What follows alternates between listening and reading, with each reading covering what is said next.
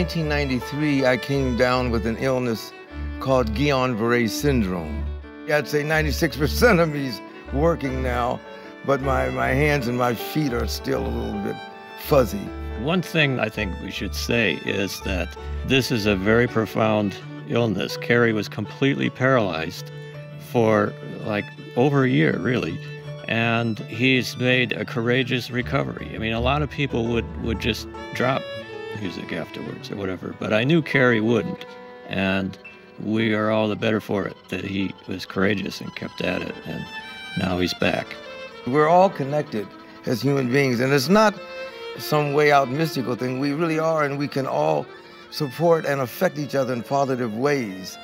And these people really were there to support me and help me with their energy and their intent, their warm, wonderful intentions of, he'll be all right.